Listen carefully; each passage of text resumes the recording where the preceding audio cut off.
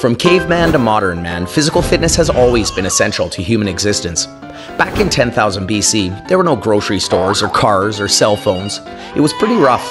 I mean, to survive, these guys had to hunt and gather food like non-stop. Then, some 5,000 years later, India developed yoga, the Chinese started practicing kung fu, and the Persians began building an army of super soldiers. Anyhow, shortly after came the Greeks, and these guys were super stoked about fitness. They loved gymnastics and wrestling and dancing, building naked statues, and the Spartans had some pretty seriously fit soldiers too. In fact, the ancient Greeks were probably the most physically fit society in all of history. So anyways, time goes by and society's all cool and fit and walking around like they're all tough and creating wars, and then boom, the Industrial Revolution. Goodbye grueling country living, hello pampered city living. So there you have it, fitness was done, don't need to be fit anymore. No wait, that's not right, fitness wasn't done. Let's try this again. Boom, the Industrial Revolution. Goodbye physically fit society, hello cancer, diabetes, and cardiovascular disease.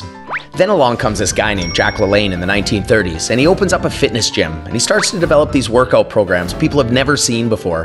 And these people are all like, wow, that's cool.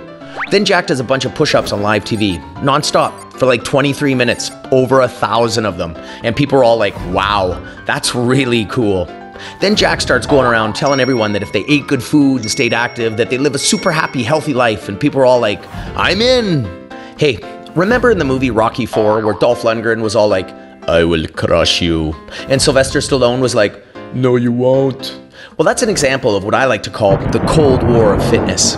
Between the 1950s and late 80s, the Americans and Soviets were like two kids in a playground trying to prove whose dad was tougher. Well, except the playground was a planet, and they had missiles, lots of missiles. Anyhow, it doesn't matter who was tougher, because the real winner here was fitness. Both countries pushed so hard to be the best at everything, including the Olympics, that new programs and testing methods for cardio endurance, muscular strength, and flexibility were developed, pushing us into the modern fitness era. Thanks, guys. And now, with Train With Me Online, the future of fitness is here. Whatever your station in life is, hunter-gatherer, Roman soldier, Olympic athlete, career person, non-career person, stay-at-home mom, dad, kid, student, Train With Me Online gives you access to the most up-to-date training methods that history, science, and technology have developed. So strap in, hold on, and enjoy the ride, because you're now on your way to the future of your health and fitness.